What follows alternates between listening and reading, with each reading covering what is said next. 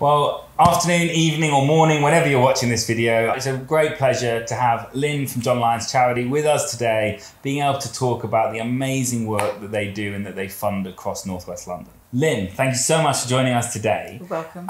Something we really wanted to discuss with you was this amazing new strategy you put together to unlock £22 million. And before we ask you questions, COVID, it's been a hard time for many, and as a funder, I'm sure the pressures has been immense for you.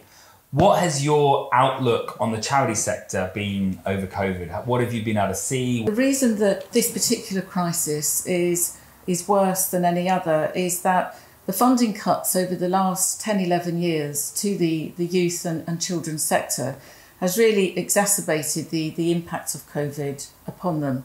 By that I mean we have seen how there are a number of small grassroots charities that are fundamental to the social fabric of North and West London and who are on the verge of going under and disappearing. And we know that without our funding or without other funds, they will not come back.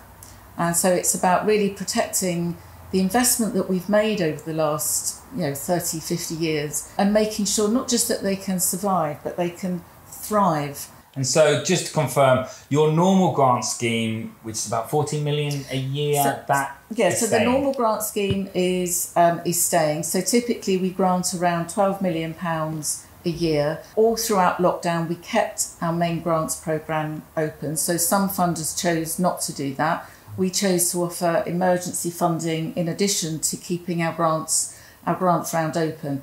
And that will still continue. So the £22 million is very much in addition to that. Now is the proverbial rainy day. If ever there was a time to really dig deep into our endowment, then now was the time. So tell us about it. So 22 million yes. over 6 years. What a commitment. Tell us about, what is that actually? What would a local charity that just hears that big number, what's it going to look like for them? How does it break down? So it breaks down, so it's over 6 years. So I think we were very careful that we didn't want to just flood the market with money, only for it to then be taken away really quickly. And really that's for us, it's around the triangle of home, school and community. They're the three main reference points that any child will have in their life. So if you are a charity or a non-profit, any organisation in Northwest London and you are not connected to Young People Foundation, please get connected. There's definitely some funding coming, but we also want to know what you're doing, who you're working with and how it fits in so that this great opportunity from John Lyon's charity might be accessible to you. But also schools, I know this one, schools can apply and there's some programs. So please, if you're a school in Northwest London, please get on the website. We'll try and put this in the link so that you can go on and have a look if there's some funding there for you. So it's www.jlc.london. Lynne, thank you so much for joining us today. And we look forward to the amazing impact over the next 6 years.